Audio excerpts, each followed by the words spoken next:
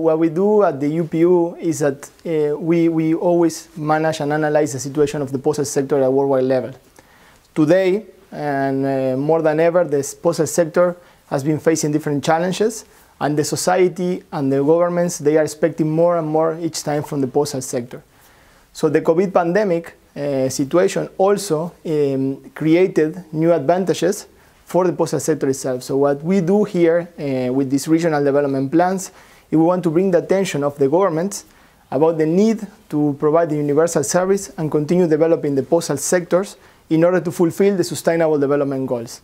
So these plans, they are focused in providing governments and international organizations, international development banks, and different bodies that can support the postal sector to become more developed and helping socioeconomic development in the countries.